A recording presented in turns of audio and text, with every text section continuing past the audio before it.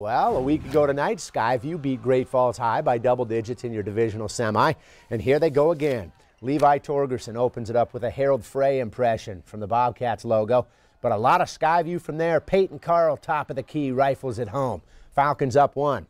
Now Kai Kuba, wide open in the corner. Splash. That's good. Skyview by 14 now. Cole Allison gets in on the action. Powers his way down low. Skyview up at halftime by 16. Only in the second half. This is the only highlight you need to see. The alley-oop to Julius Mims. You get the picture. Skyview wins the game and shares your AA boys championship.